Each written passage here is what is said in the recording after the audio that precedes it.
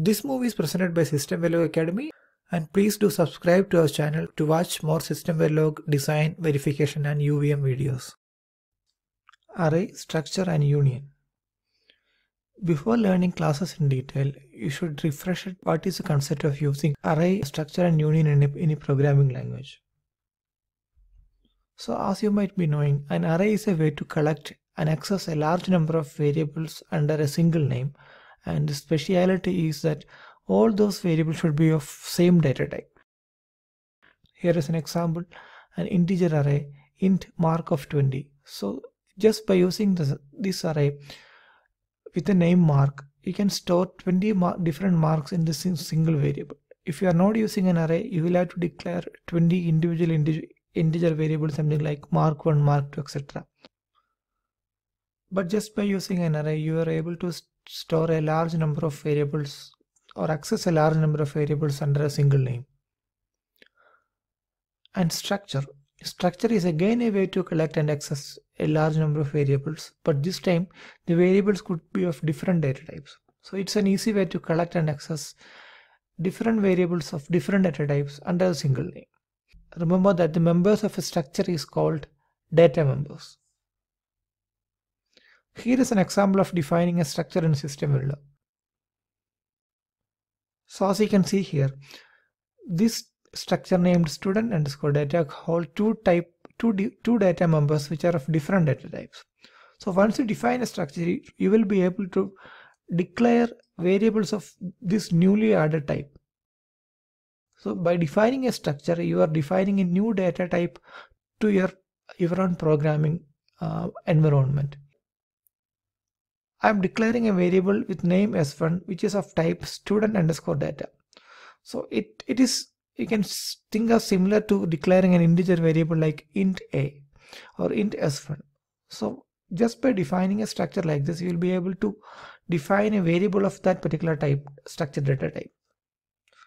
Once you define a variable of data type structure, you will be able to access the individual data members of such structure like s1.name, s1.score, etc. So you will be able to assign a string value to the s1.name, and you will be able to assign a score value, an integer value to the score variable.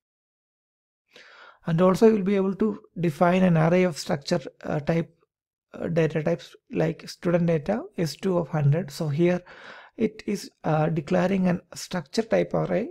Thus you will be able to save data of 100 students with this name s2.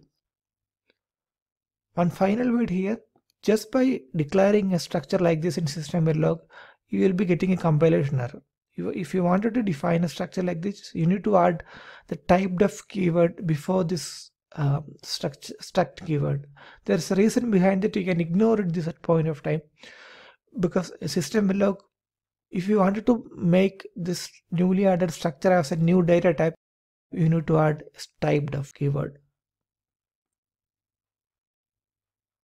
Arrays can be used as data members of a structure. So here, to the same structure, I have added a new data member like mark of 20, and you can access the individual data member and that array data member as well, like s1.mark of 0, s1. Mark of 1, and etc. So here is another example which is more relevant for Systemverilog verification. Here I am defining a structure named bus1 packet, and it could be something like a data packet which is transmitted along with an address, 16 byte of data and a control field. The structure members are ADDR, data and CNDL. We can see that data is again an array of bytes or array of logic 7 down to 0. Address is just as logic 7 down to 0 type variable, and control is just a logic 3 down to type variable. After defining this structure type variable, remember along with the typedef keyword, you will be able to define individual structure type variables like bus1 packet of p1. So p1 is of type variable bus1 packet, and as you have seen earlier, you will be able to access the individual data members like p1.addr and p1.control and so on. And in a for loop, you will be able to access the individual data members of this data array like p1 of data of 0 is equal to some value, or you can even put p1 of data of 5 in some value in a for loop, and you will be able to access all the data elements in this packet. Finally, you will learn about union. Union is again similar to structure. The only difference between a union and structure is that in memory allocation. When you define a union and define a union type variable, the memory is allocated only for one data member. So that the memory requirement, that amount of memory that is being allocated will be equal to the memory required by the largest memory needed variable.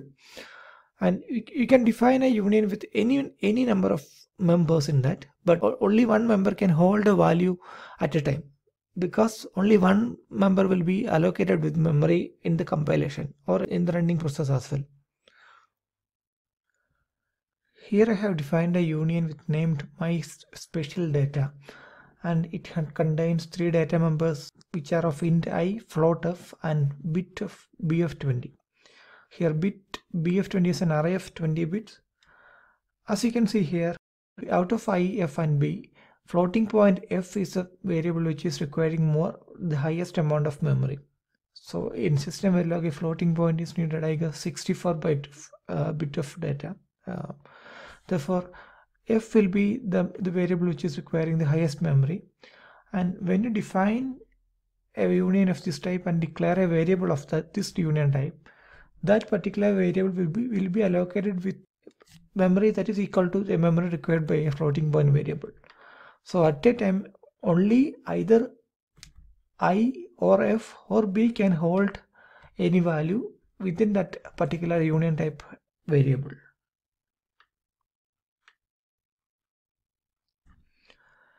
A typical usage of union, especially in case of RTL design, is when you have a scenario like you have a bus which is a fixed bit wide, and you have many different type of packets going into this. Say you have type 1 packets which again contain different sub packets, type 2 packets which again contain another combination of sub packets, and so on. So if you wanted to combine all these things together, the effective way of modeling this in RTL is define different structures for different data packets, and finally define a wraparound union which is containing all these newly added structures or data members. So you will be able to effectively handle this best packets, different best packets with a single variable in the RTL design. If you're not clear with union at this point, you can ignore it at this point. You just understand that it is same as set of structure, but only difference is in the memory allocation. This is presented by Systemverilog Academy, and if you like the video, please do subscribe our channel for more Systemverilog design, verification, and UVM videos. Also, don't forget to take a look at the different playlists that we have created in our channel, which will teach a set of selected topics in Systemverilog. Thank you for watching.